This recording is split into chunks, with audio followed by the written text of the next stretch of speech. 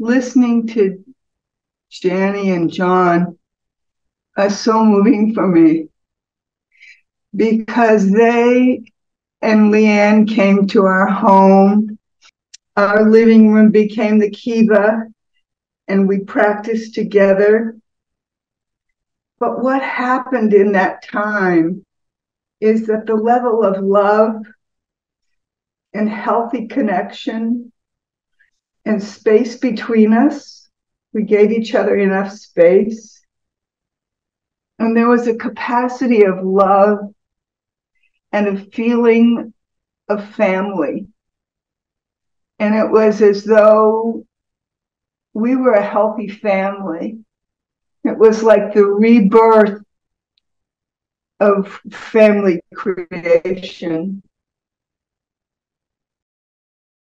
My life project was going to be how to live and how to die.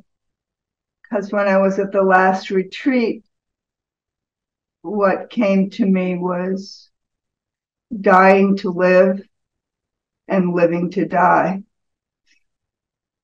So I had these lofty ideas about creating a book.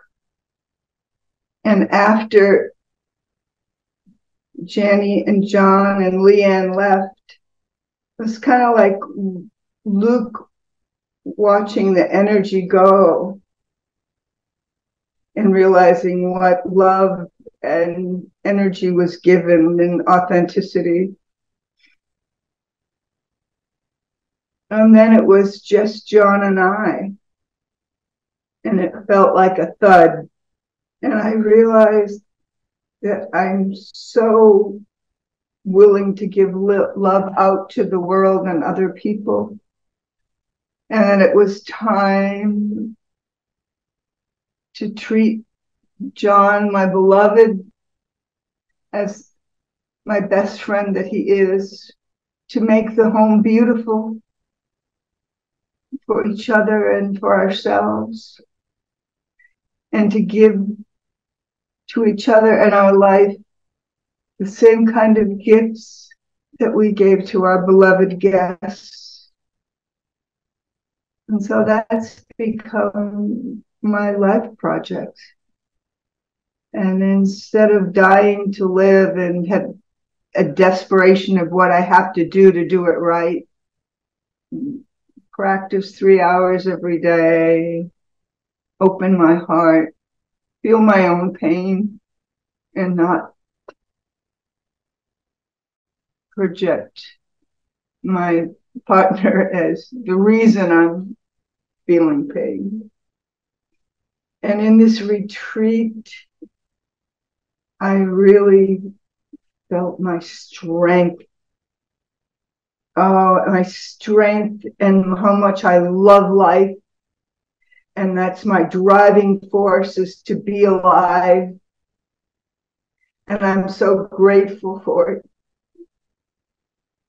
And now I can feel that I embrace my pain as much as my joy. And I've made a devotion to myself, that I will be with myself in every moment and embrace it all. And to know that I will be there with me through all of it. And I know me better than anyone else.